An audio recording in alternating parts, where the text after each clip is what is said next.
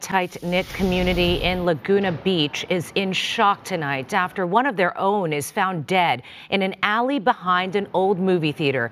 The body of 27-year-old Tatum Goodwin was found by a construction worker. Police say her body showed trauma consistent with a homicide. KTLA's Beth McDade is in Laguna Beach tonight, where she spoke with friends and co-workers of that young woman. Beth. Mike and Chair, police are calling this a senseless act of violence. They say that detectives are working diligently to try to bring the suspect or suspects to justice.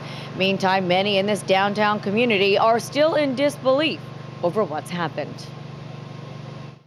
She was just such a loving, honest person. You just wouldn't think that this would come from her. Anything would happen to her. Many in Laguna Beach still in shock. A young, pretty, and popular member of the community, Tatum Goodwin, was found dead in the downtown area Sunday morning by a construction crew. Everyone knew her as just a kind girl that was around, kind of a face of the community, not from here, lived in San Clemente, worked here actually at Carmelita's. The owner of Carmelita's, Marcus Heredia, says she was a valued member of his team for more than 4 years, working as an assistant manager. She definitely did not deserve it. Just a beautiful person, and it's affected not only me, affected so much of our team.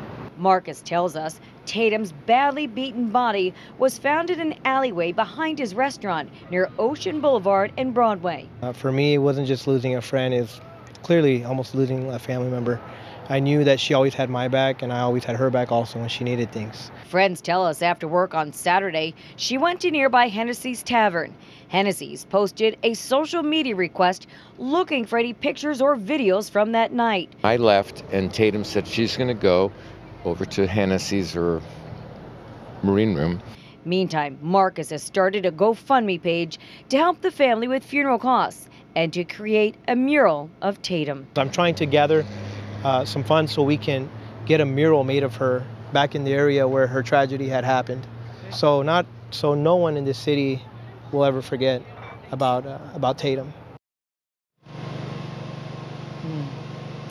And there is a link to that GoFundMe page on our website, KTLA.com. We should also mention that her friends in San Clemente are planning a candlelight vigil for Wednesday evening at the pier there.